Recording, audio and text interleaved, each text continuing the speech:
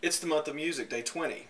One of the big points I've tried to make to people, and something I've tried to convince people of, is that in daily life we're surrounded all the time by musical inspiration and music and rhythm itself, even in places that seem mundane and that you wouldn't normally think of as containing those.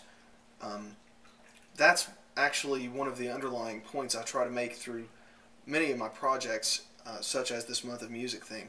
And today I was doing some laundry and realized, that there's that great rhythm that the washing machine has behind it. And I figured, hey, why don't I use that to prove the point that you can make music from these things in your everyday life.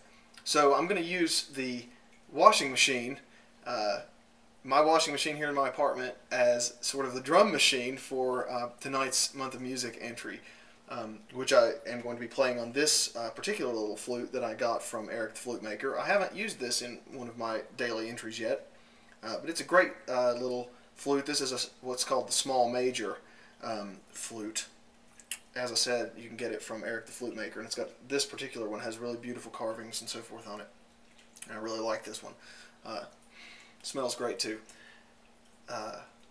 So anyway, this is an interesting little thing I'm doing. I realize it's pretty unusual with this washing machine business, but I hope you'll understand the point I'm making, and I hope you'll enjoy it and find it amusing as much as I do. Here we go.